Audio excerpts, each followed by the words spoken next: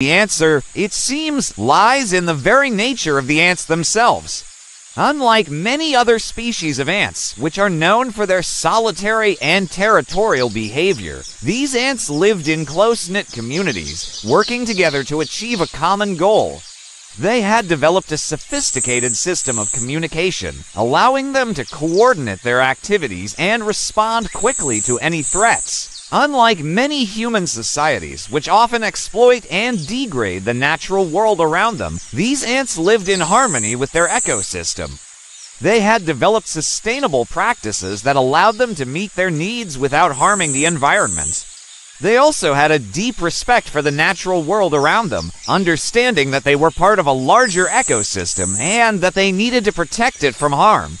While some may view ants as simple insects, these creatures possess a highly developed instinct for self-preservation. Despite their small size, these ants are incredibly strong, capable of carrying objects many times their own weight.